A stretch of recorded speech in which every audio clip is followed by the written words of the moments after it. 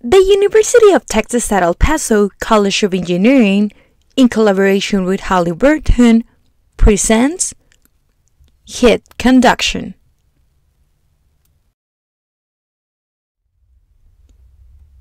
Before using any machinery, make sure to wear the proper personal protective equipment. Conduction is the transfer of heat between substances that are in direct contact with each other. The better the conductor, the more rapidly heat will be transferred.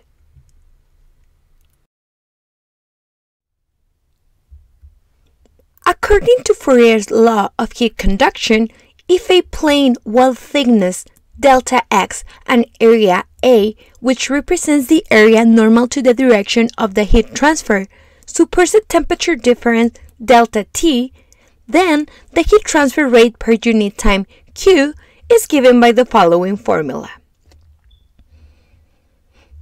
If the material of the wall is homogeneous and has a thermal conductivity K, which is the constant of proportionality, then the formula is the following.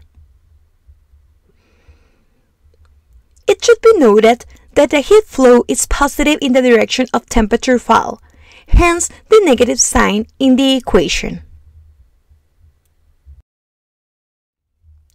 The Heat Conduction Lab consists of a linear heat conduction accessory, a heat transfer service unit on a suitable bench, and 4 different samples of brass, stainless steel, and aluminum.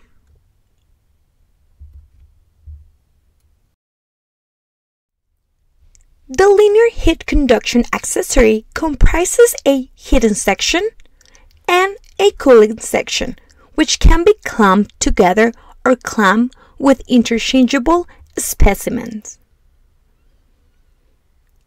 The temperature difference created by the application of heat to one end of the resulting wall and cooling at the other end results in the flow of heat linearly through the wall by conduction. Thermocouples are positioned along both the heated section and cooled sections at uniform intervals of 15 mm to measure the temperature gradient along the sections. A control valve allows the flow of cooling water to be varied.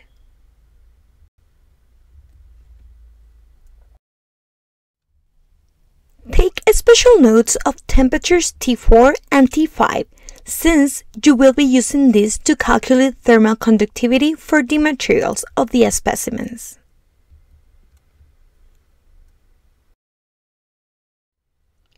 Thank you very much for watching. If you like this video, give it a thumbs up and subscribe.